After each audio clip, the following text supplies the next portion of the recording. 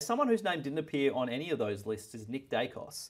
And this week in your 6 points column, Jake, ESPN.com.au every Wednesday, you're making a pretty big call about the father-son. What is it?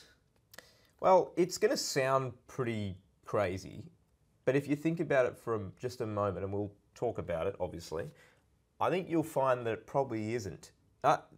I think his ceiling, when we talk about every player's ceiling, like you can say every player's ceiling is they'll be the greatest player ever. No, that's not really a ceiling. Like a realistic ceiling for every player. Nick Daicos' realistic ceiling is the greatest midfielder of all time.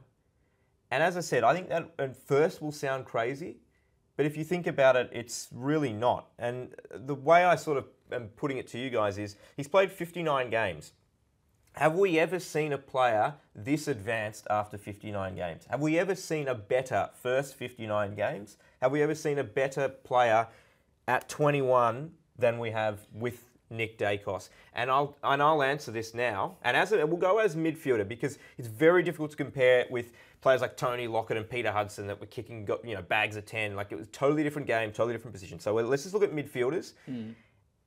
And I feel like the answer is no. I don't think we have, and I'm open to names. You've been poring over this for the better part of a week, looking at different players, slightly different eras, comparing ages and numbers and stats and Brownlow votes and all this kind of stuff. And everything kind of continues to point to this not being as outrageous as the claim sounds. Yeah.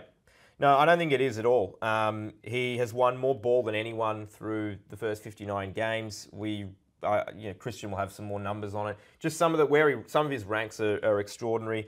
But the thing to me which makes him stand head and shoulders above everyone else at this age and point in career, he might be, if we were ranking the best ball winners in the league, he might be number one. If we were ranking the best ball users in the league, he might be number one. If we were ranking the most consistent players in the league, he might be number one. If we were ranking the most intelligent, smartest players in the league, he might be number one. He's 21 years old. Have we ever been able to say those four things about any player, regardless of age? So I don't think we have. So a question, I'm not arguing with you, but I'm questioning, would we not say that this is his ceiling? This sort of 32 and kicking a goal or two and having obviously a really good mix of inside and outside ball? Well, what we see from him today is his ceiling, and it would be a pretty damn good ceiling, it would be unprecedented in the sense that what 21-year-old that plays 59 games with that trajectory just hits this point and then plateaus for the next 250 games? That's never happened before. It wouldn't happen. You look at sort of, I guess, trajectories, and we've talked about this on the podcast before about sort of players' peaks. Yeah. Is he going to slow down? Or? No, well, usually you've got 6 years of, not steady improvement, but you've got 6 years of growth before you sort of plateau. You sort of reach your zenith at about 6, 7, maybe year 8 usually.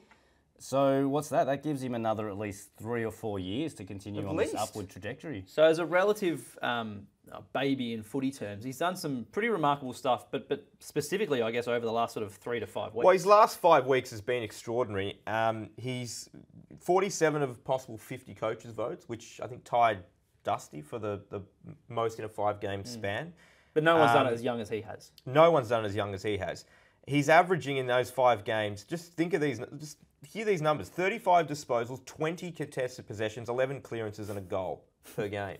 So he's winning the hard ball, which was one of the big, quote-unquote knocks on him coming into the season. It's supposed to be something he's hitting the scoreboard. He's collecting and he's using the ball really well. His ball use is extraordinary. Yeah, in terms of just, one, it's smart. It might not look, there's probably guys that kick the ball harder and faster and it looks slightly better, but his ball use in terms of knowing who to give it to and where that guy needs to be next. So he'll give it to guys, if they need to turn around, he'll give it to the guy behind him or he'll give it to the guy in front of him and actually he knows where to go. And then he knows where the ball's going next as well. So for all these people saying he gets cheapies or whatever, I think hopefully that commentary's run its course, but he's not getting the cheapies. He's actually sort of starting it at the source and then he's working out where the ball is going to be 2 or 3 disposals ahead of where it actually is, and he's there in the next spot and he's pointing. And that's the other thing, if you really watch him close, the amount of instructing he's doing around the stoppages already. It's the maturity as well. He has just taken full, I know Pendlebury's a great on-field coach, but you've seen what Nick Daicos has done. He's not only does he understand his role 100%. He understands everyone He else's understands role. the Bit of a little off topic on. What do you make of him using the umpire as a screen on the I weekend? didn't like that. It's smart, though. Yeah, it's smart, and it goes back to what we said. He's extremely intelligent. He's getting every advantage he can. I think that one should have been called back. Oh, no, a little bit, but why is the umpire getting sucked in and coming that close? The umpire could have stood where he was and said, the man on the I mark's agree with there. that, but the fact For that some he went reason in- he had to run Yeah. next to the man We're on the getting mark. distracted from the point at I hand. didn't think. You brought it up. I knew that I was going to go open a can of worms there.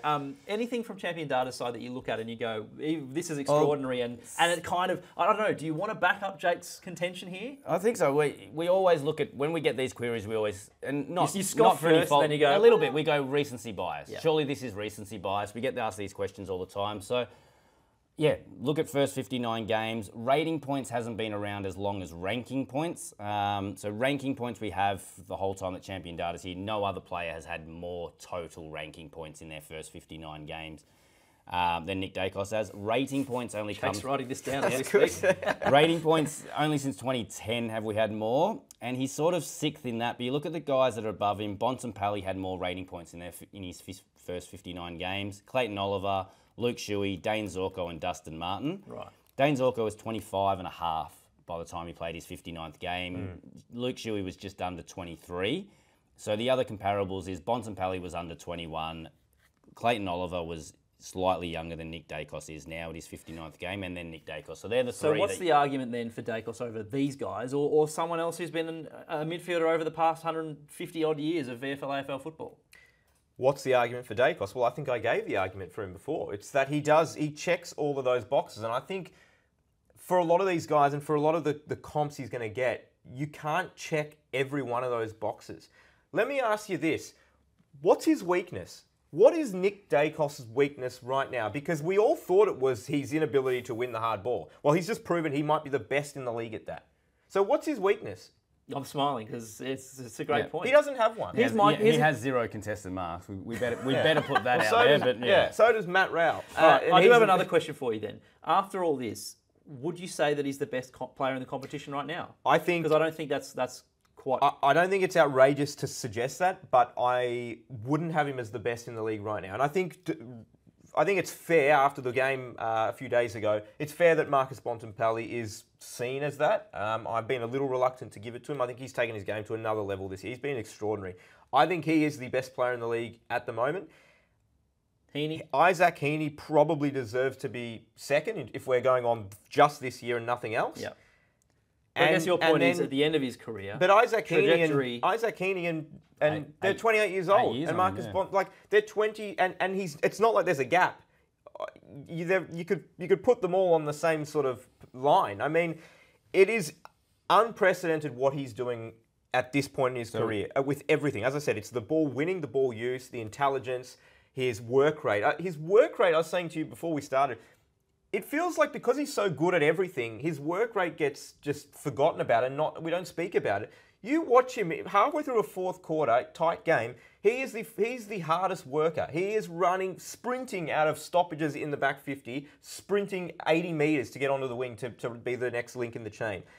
He does not have a weakness. I'm adamant in that, and anything that you think could be a weak. It's almost like he's happy to prove you wrong. Tell me what you think I'm not good at, and I'll go and prove you I can do it. Exactly what I was going to say. So 3 weeks ago, we sat on this pod and said he's winning a lot of inside ball, but he had a kicking efficiency of 29% or something, and was missing the target. So this year, this week he comes out and proves us wrong. So he had a new team record, 25 first possessions. So that's just getting your hands to the ball first. So that was an AFL record and a Collingwood record, obviously, for getting his hands to the ball first from the stoppages the most. So a little interesting one here. He had 7 gathers from hitouts, so that's 7 hitouts from a teammate straight down to him. But he also sharked 7 hitouts from the opposition. So he's the first player ever to have 7+ in both. So he's reading. So that's he's reading footy smart. Exactly. He doesn't positioning. It's understanding the game, understanding the opposition. Yeah. And it's a skill. But then we talk about all this inside stuff was probably taking away from his efficiency and the effectiveness on the outside. He had 16 clearances. Every single one of those clearances was effective. So that's the second most ever clearances.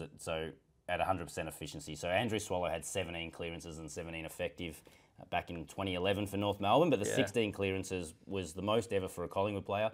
But every single one of them led to an effective chain out of the stoppage area. So he's not just hacking it 2 or 3 weeks after being sort of pulled up for a little bit of his efficiency dropping off, he's now been one of the most effective clearance games we've ever seen.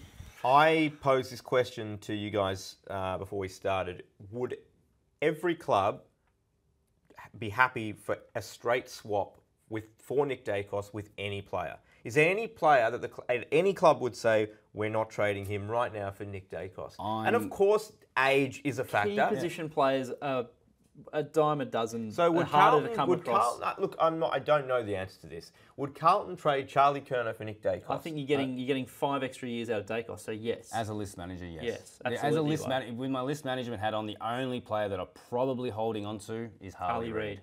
Marketability, age, everything. And he might be a better player, but other than that, yep, I'm with you. I think Marcus Bontempelli, who was the best player in the competition, you have to. If you were the Bulldogs, you would trade Bontempelli for Nick Daicos under it'd be egregious to not. But that's that. I mean, these are very interesting parameters, right? Yes, but that goes back to the point of the reason that he is so good, the reason his ceiling is so high, is because we've never seen someone doing what he's doing this early in his career and at this age. Do you agree? Do you disagree with Jake? Let us know at Footy Tips on Twitter. He will happily take your nominations or your rubbishings, but you need to do the marking. Show you're working. Some names. Give me names. Like your maths teacher. Show you're working on this.